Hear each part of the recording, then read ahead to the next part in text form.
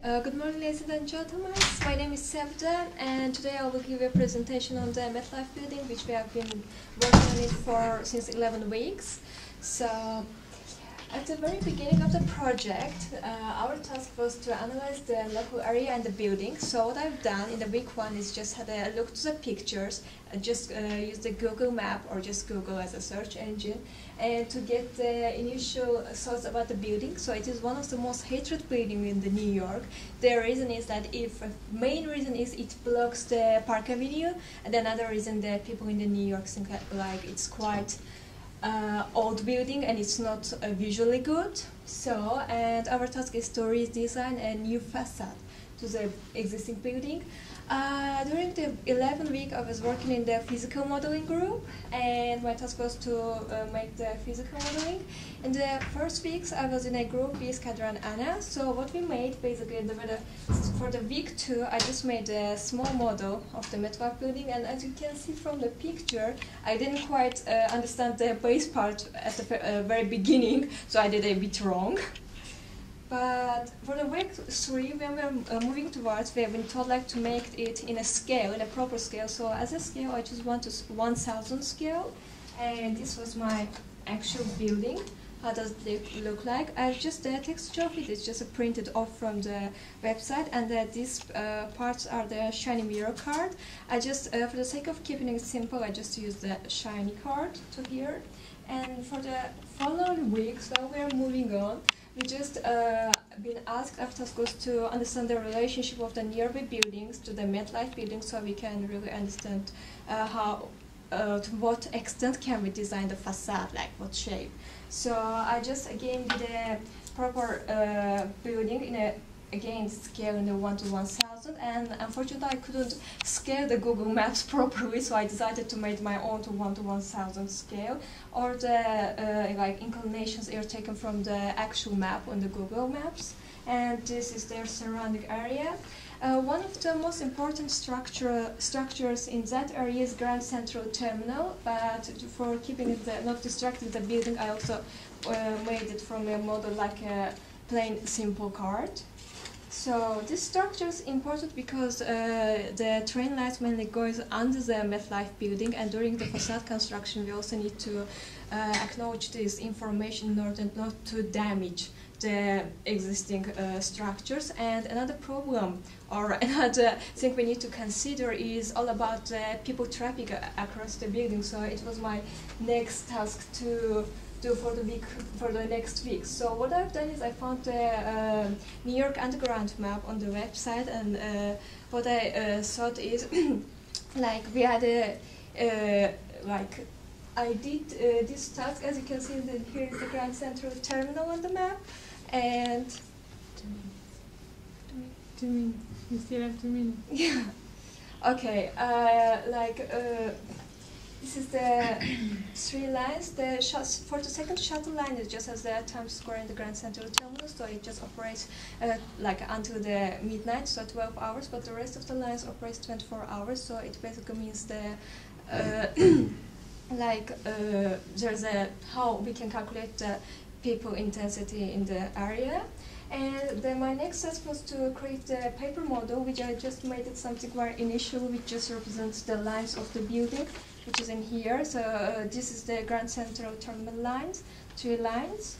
And what I've moved on, I wanted to show something like much more dynamic way, like to actually represent some data. What I found, this is to subway lines, and this part can be expanded to show the data during the day, and I can to shrink it to show the data during the night in order to mention that there's less people in the night rather than the day, and it's quite foldable.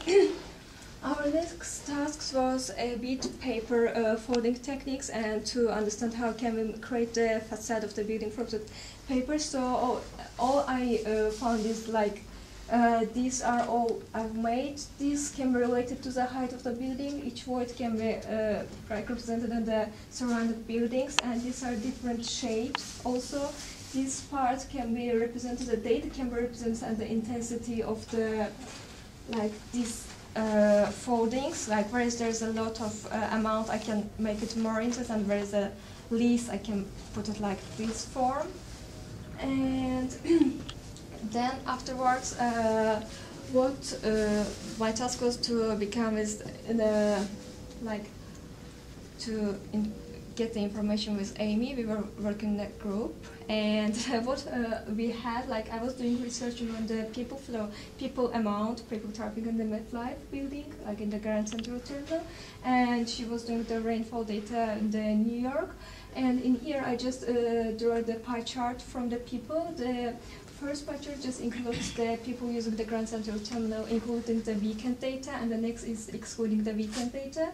And on this small map, I just wanted to show the people using the Grand Central Terminal exits. It's the time of the days, and the amount of the people are represented in terms of the circles, and the different exits are represented with different colors. So as you can see from these maps, the peak hours is between the 2 p.m. and 6 p.m. And also in the following weeks, what we have done with Amy, like we thought, how can we integrate to both of other, because it's one is the rainfall and one is the people forward chart. So what we came with, very initial idea was to make the folds like per months to represent the data, where is the least amount of the time. You get a bit on.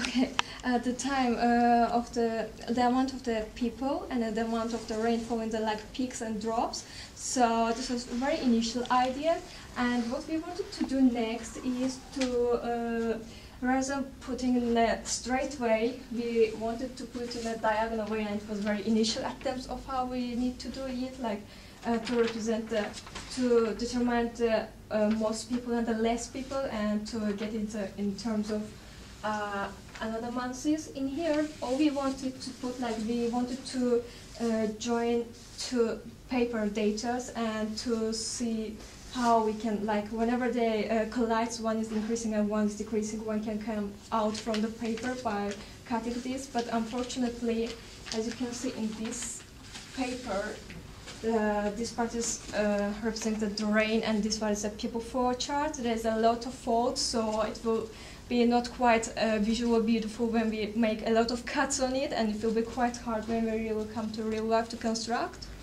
And what we came up with, rather than just to represent the same date in the two same ways, we just represent the amount of the rainfall like a folding way, and the people forward chart and the holes and the circles with various diameters to show the amount of the people. And as you can see, where is the most people, where the more people, the circle is bigger, and where is the less people, the circle gets smaller.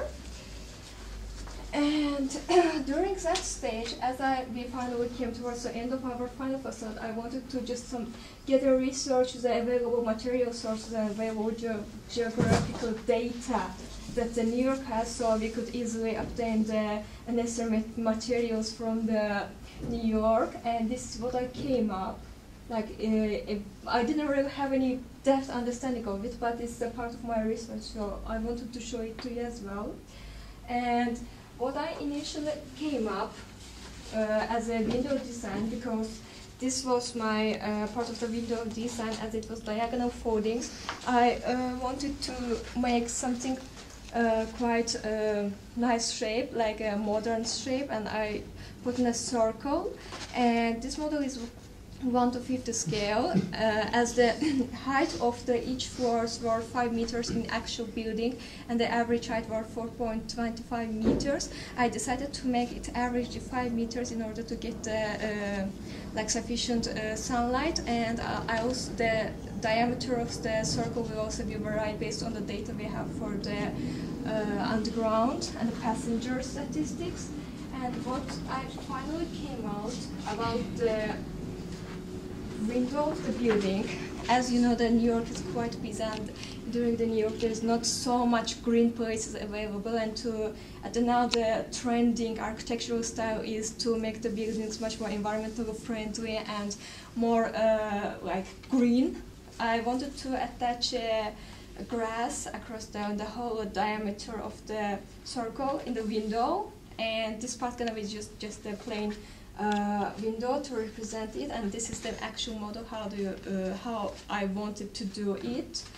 And about the final piece of the facade, this is how it will look like as a part of it. As you can see in here, there's a different diameter for the circles, and in this one I have 3 different like colors. The actual colors are the white colors are representing the metal. We wanted to make it to be from glass and metal, and the blues are representing the glass. And as it is diagonally, we don't really have a problem with the sufficient sunlight, because it's diagonal. So as the floors are vertically, each floor will get a sufficient amount of the light.